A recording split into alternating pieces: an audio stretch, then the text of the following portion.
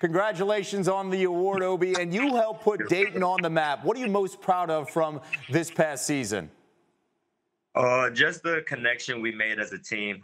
We had a really great bond this year with the teammates and the coaches, and it showed on the court. Everybody was bought into what the coaches was asking us to do, and that's why we were so successful this year. Now, Obi, last night would have been the national championship game, and this season fell wide open for many teams that could have made a deep March run.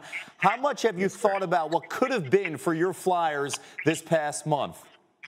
I definitely feel like our team could have made it to the national championship game just because of what we were so able to do this season and the amount of skills we had on the team. Everybody was bought into what the coaches was asking, and we was dominating every single game this year. And we would have definitely been in the national championship game. So love hearing that. But you can only base it on the memories that are real. When you look back, what will be your favorite memory from this past season? Is there one? Definitely the brotherhood that we made throughout this season.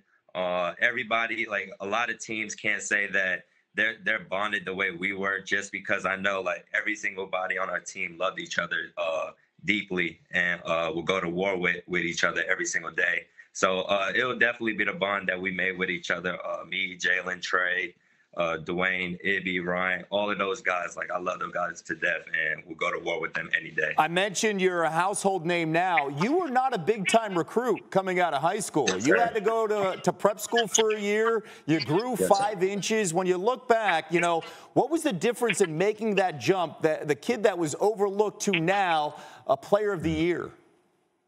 I never changed what I did. I always get in the gym.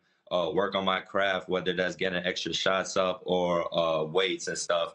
But I just felt like with the guys I had around me and the coaches I had around me and the family that I got around me, they pushed me every single day to be the person and the player that I am. So I thank them every single day for that. We're watching a clip of all your dunks. I hope next year when you're in the league that we get to see you All-Star Weekend in the dunk contest as you've declared for the NBA draft. How are you staying in shape and making sure you're ready for the next level?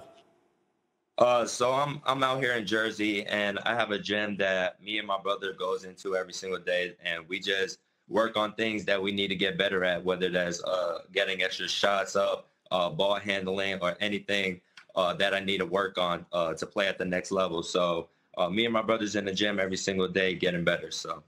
Okay, so outside of the gym, what are you doing during your downtime? Definitely watching a lot of shows on Netflix. There's a lot of new shows that came out on Netflix and Hulu. So definitely watching a lot of those shows and just spending time with my family. Me, my girlfriend, my brother, we're around my family every single day, and we're just having fun, like enjoying the moment. Thanks for watching ESPN on YouTube. For more sports highlights and analysis, be sure to download the ESPN app. And for live streaming sports and premium content, subscribe to ESPN+.